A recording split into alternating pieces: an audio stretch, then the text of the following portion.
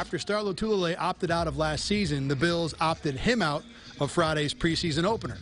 But that's a good thing. Some of why he didn't play in that ball game is some of the good things we've seen in practice. There was enough that we've seen to tell us it wasn't necessary to put him out there in that ball game. I don't feel like I absolutely need to take a bunch of reps. I'd like to have some reps in the preseason, but I don't feel that, an overload of reps is necessary. We were all wondering what it would be like when we got him back, and boy, he's been a bright light for us. Lotulelei still has work left to be ready for week 1, and preseason can help because his job is something you cannot simulate. You can run and you can lift and you can train yourself, but you can't really train yourself for football unless you're playing football. Lotulelei was part of the Panthers' Super Bowl team in 2015. He sees the same potential in the Bills and has a simple message for the team.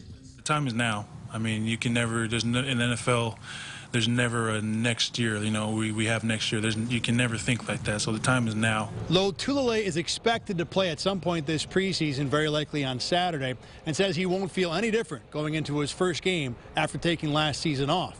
But that doesn't mean he won't be nervous. I'm nervous before every game, he said. I actually feel more unrest when I'm not. From training camp with the Bills at Highmark Stadium in Orchard Park, I'm Thad Brown.